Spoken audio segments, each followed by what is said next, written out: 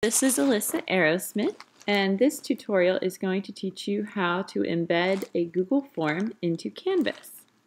So what I like to do when I'm embedding a Google form is have two tabs open. You can see I have a lot more than that open, but you need to have two tabs, one with your Google Drive and one with Canvas open.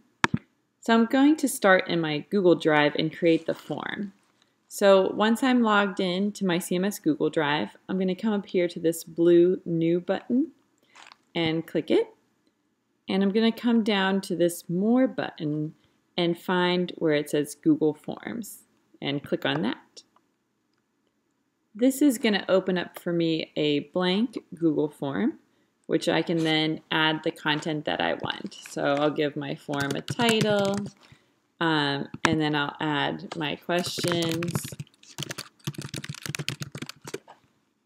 And to add more questions to a Google form, you're just going to hit this plus button.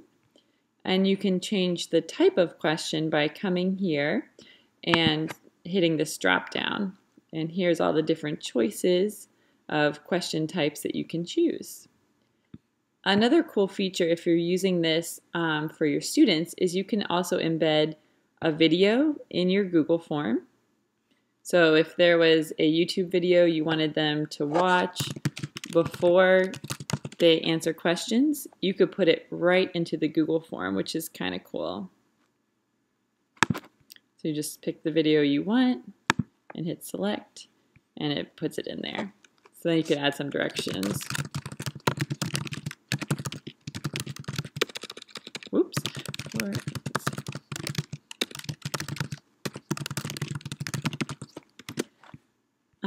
And then you can also add images. So if there was an image you wanted to add, that's what this little button does. And then of course you can add more questions. This equal sign at the bottom here is a new section. So if you wanted the Google form to look like it was multiple pages, you could add a new section to your form. And after the students filled out this first section, they could continue on to this next section.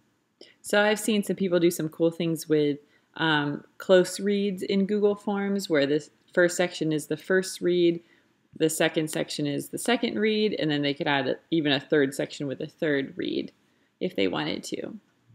So anyways, once I've completed my form, then I'm going to get the embed code.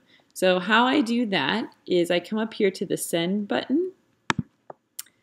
The form, this is to link. This third one is to get the embed code. So this is the one we want for Canvas. So I'm going to hit copy. And now I'm going to come to my other tab here where I have Canvas open. So I'm just going to put it into my sandbox course. So I'm going to open that course. And I want to make a new page where I can put that form. So I'm going to come down here to my Pages tab. And I'm going to click View All Pages. And I'm going to add a new page. I could put it onto one of my already existing pages if that's where it would go best, or I can add a new page and put it there. So right now I'm on my page, I'm in editing mode. And the only tricky part is I have to remember that if I paste it right now, it's just going to look like a link.